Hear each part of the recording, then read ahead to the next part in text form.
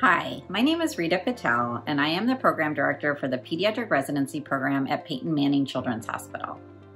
I am also a general pediatrician who has seen firsthand how important vaccines are in keeping my patients healthy. Over the past couple of decades, I have seen increasing vaccine hesitancy in my patients.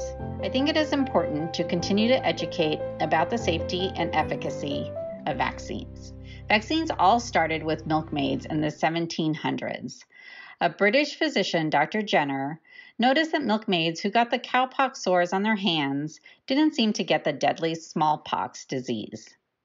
So he took some of the material from a cowpox on a milkmaid's hand and injected it into a little boy. Clearly, there were not a lot of ethics committees back then.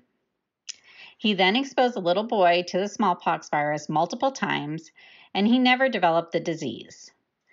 Dr. Jenner went on to develop the smallpox vaccine in 1796, which was followed almost a century later by the rabies vaccine. And then in 1952, these were followed by the polio vaccine. Since then, we've developed many more vaccines, and they've saved millions of lives and eradicated entire diseases. Here you can see tetanus has become almost eliminated since the vaccination was introduced. And measles, similarly, you can see that the vaccines are incredibly effective.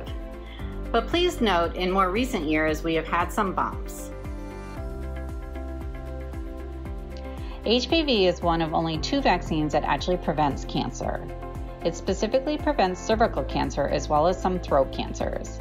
It has been unbelievably effective in reducing the number of cancers in young women.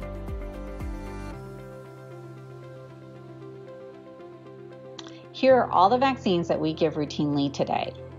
As you can see, we've definitely made a lot of progress since the 1700s. So we know vaccines are effective, but clearly we struggle a lot with getting everyone vaccinated.